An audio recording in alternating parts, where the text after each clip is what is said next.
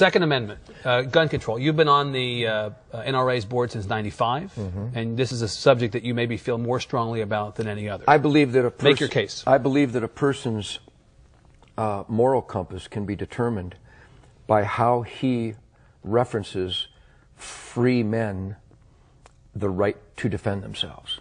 The Second Amendment is so obvious to me, it's insane that there's an argument. God gave, let's pretend there is no document. Let's pretend brave families didn't leave the tyrants and the slave drivers of Europe so that they could practice the religion of their choice, so that they could speak out without being murdered, that they could produce wool without the king's men coming and taking it from them every season of harvest. Let's pretend none of that happened. Let's just pretend this guy named Ted Nugent parachuted onto Earth and woke up one morning and saw these wonderful resources and had dreams of excellence and being the best that I could be. I don't need a document, and I don't need another man to explain to me that I have the right to defend my gift of life. And that there is an argument in America from Hillary Clinton, from Barbara Boxer, Dianne Feinstein, from a whole gaggle of numbnuts who would try to tell me they will dictate where, how, and if I can defend myself. I find that preposterous. I find it unacceptable, and I will not accept it. I am a free man. Don't tread on me.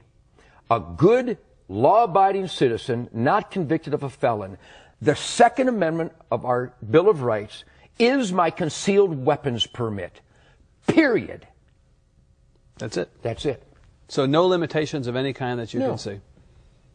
None. That's it. The limitation should be, instead of arresting people for molesting children 24 times, I would rather the dad walked into the room, found a person molesting that child, and blew his brains out. I would rather that the lady in Massachusetts last month who was taking her daughter to soccer, who was carjacked by a recidivistic maggot who'd been in the prison system all his life but was let out again because we feel sorry for him. Maybe he had a bad childhood. Instead of her being hijacked and murdered, I'd rather she just shot the bastard dead. But in Massachusetts, somebody decided she can't do that. So she's dead. I would rather she was alive and the carjacker was dead. I'm weird. I would rather that the guy who beat this lady to within an inch of her life in Waco, on parole was he, phenomenal, and beat her to within an inch of her life in front of her grandchildren with a whiskey bottle. I would rather she fell to the ground, pulled out a .38, and shot him 6 times in the chest and killed him. Am I weird? Because the guy is going to get out again. I don't like repeat offenders. I like dead offenders.